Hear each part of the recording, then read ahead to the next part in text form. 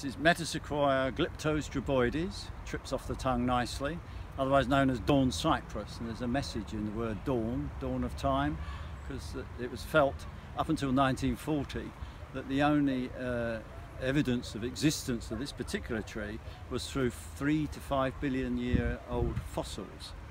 And a Japanese botanist in 1940, seconded from the New York Botanic Gardens, went to China and went to a remote valley in the Yunnan province and found a grove of 30 of these trees. And he carefully noted it all down, went back to the New York Botanics just in time for Pearl Harbor to be bombed.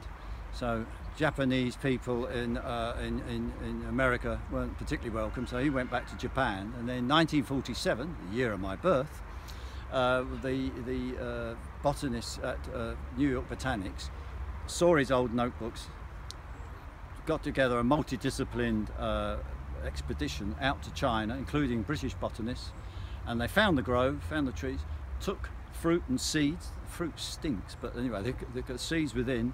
They germinated, and 3 of these trees were germinated and planted, one at Cambridge Botanic Gardens, one at Kew, and one at Edinburgh. And so all trees of the dawn cypress that you see have originated from one of those 3 trees. And the amazing thing is it grows like hell. So why it ever became virtually extinct, no one knows.